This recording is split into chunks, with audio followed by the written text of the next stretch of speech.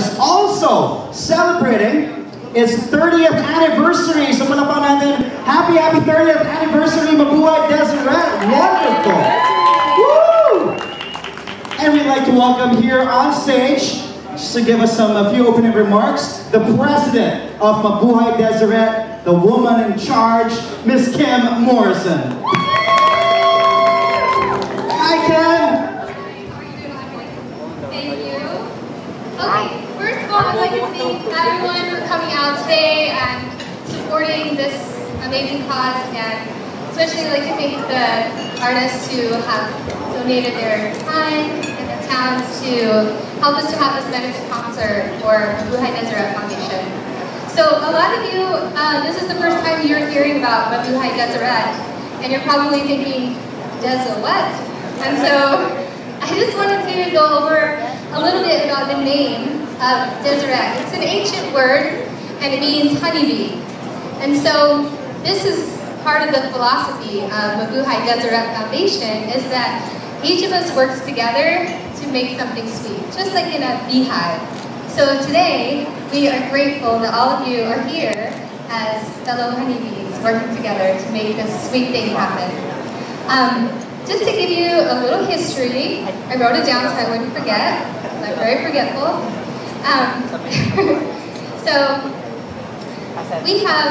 So how Mabuhay Deseret works is that we are like a beehive. We have everybody working together, local doctors working with local hospitals to provide care to these local patients. And this is part of,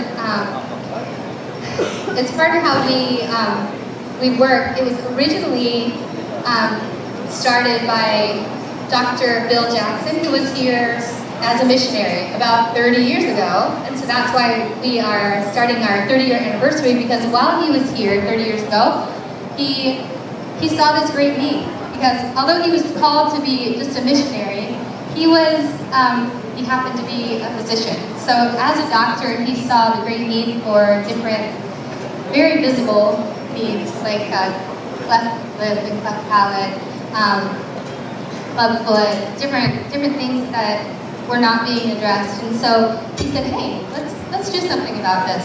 So he got together with some of the local doctors and talked to the local hospitals about providing care for these people who obviously couldn't afford it for themselves, because if they could, then they would have taken care of it by then. And so that's how it started. It started with one surgery, and now, 30 years later, we've done over 100,000 surgeries in the Philippines. So, pretty awesome. As part of our philosophy, you guys can all meet some of our patients. We brought some of the cutest people in the world. You can meet them afterwards if you want. They're all sitting here up front. But as part of our philosophy, just kind of so that you know, we love to have everybody come in and be a honeybee. We even ask the patients to be honeybees themselves, so that their self-esteem is built up and they know that they can contribute something. We ask them, bring whatever you can. So sometimes it's a papaya from the tree in front of their house, or sometimes it's maybe a small bag of rice, or one time when I was in Davao, they brought a live chicken, and I said, okay. And so anything to pay it forward. Everybody can be part of making something sweet together. So the thing that makes us special, not only do we work with local doctors, it's not a team coming from a foreign land here for 2 weeks and then leaving. We have local hospitals, and we have rehabilitation here. We have hospice houses where our patients can stay. And so if you can imagine, I know all of us probably know someone who has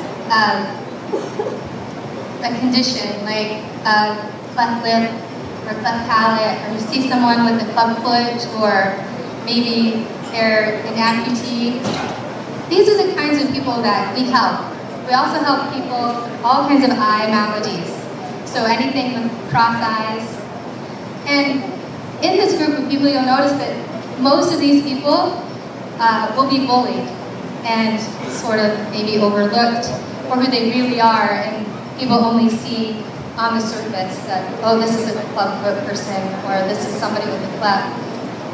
So what we do at Mabuhay Deseret is we provide these life-changing surgeries to help people literally to be cured from preventable blindness so that they can see.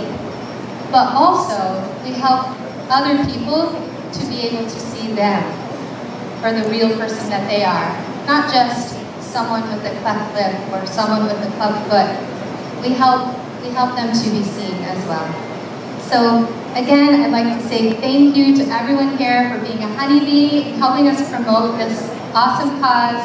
And yeah, that's it. Welcome. Thank you.